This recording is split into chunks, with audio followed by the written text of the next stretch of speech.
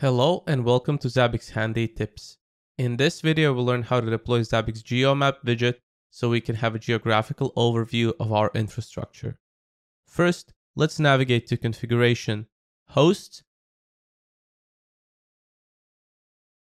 Select the host that we wish to display on our geographical map and click on it. Next, let's navigate to the Inventory section of the host configuration window. Make sure that our inventory is in either automatic or manual mode and find the location longitude and location latitude fields. We will populate these fields with map coordinates. For example, I will copy my coordinates from Google Maps. Once we have provided the host coordinates, finish up by clicking the Update button.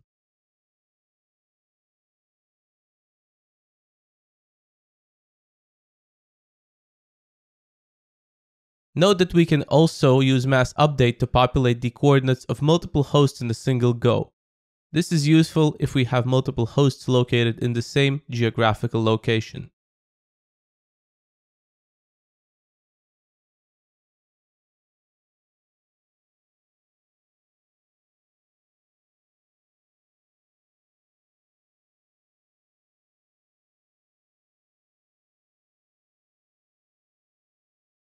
Next, let's navigate to Monitoring, Dashboard.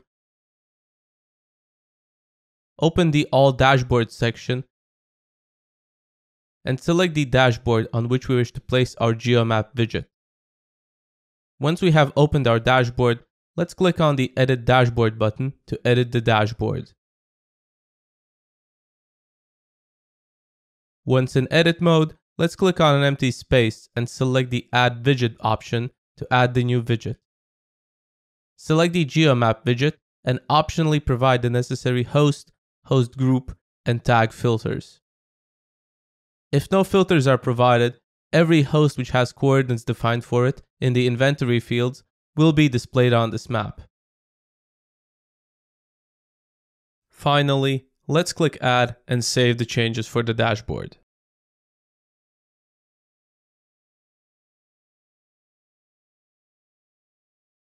At this point, we can also zoom in on the Geomap and set the current view as the initial view. Finally, let's try a different map tile provider. Navigate to Administration, General, Geographical Maps, and select a different tile provider. Switch back to your dashboard to see how the different tile providers affect the map display. And that's it. Now we have learned to configure, deploy, and filter the Geomap widget on our Zabbix dashboards for a thorough infrastructure and problem overview on a geographical map.